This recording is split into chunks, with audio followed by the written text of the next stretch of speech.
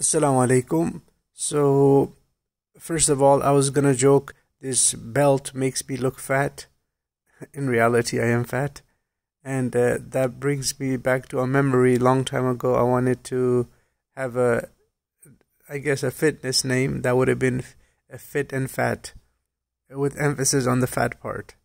So, with that out of the way, uh, here I'm again working on my foundation, and you won't see me do any of barbell squatting and all those kind of things because I would never get an equal burn on both sides of my leg, and so that's what I realized. I was imbalanced, so I don't want to build a foundation on imbalances. So that's why you'll see me focus on do these very light weights.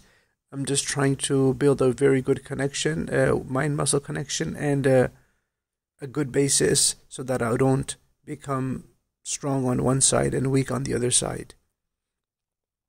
And again, bunch of rehab is happening here. I don't want to keep going into my injuries, but I'm doing that, and you'll see me looking like I'm dying as if I'm picking up 200 pounds. It's just 15 or 20 pounds anyways.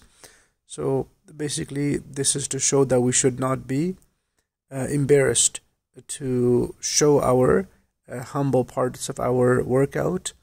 It's not all fun and glory and show. It's just the humble things that make us look weak. We should be proudly presenting that.